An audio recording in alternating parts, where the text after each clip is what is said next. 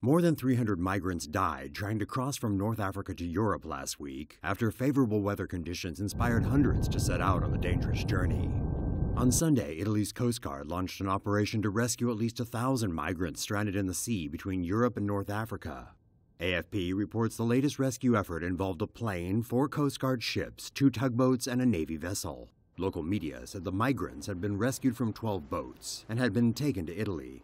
Italian officials said during the rescue, men with Kalashnikov rifles approached in a speedboat from Libya and ordered the Coast Guard to return a boat that had been holding migrants. Some of the gunmen then jumped onto the boat and took it with them. The UNHCR says almost 3,500 people died attempting to cross the Mediterranean Sea to reach Europe last year, while more than 200,000 people were rescued during the same period. Recent unrest in Libya has made it difficult for local authorities to prevent traffickers from running their operation.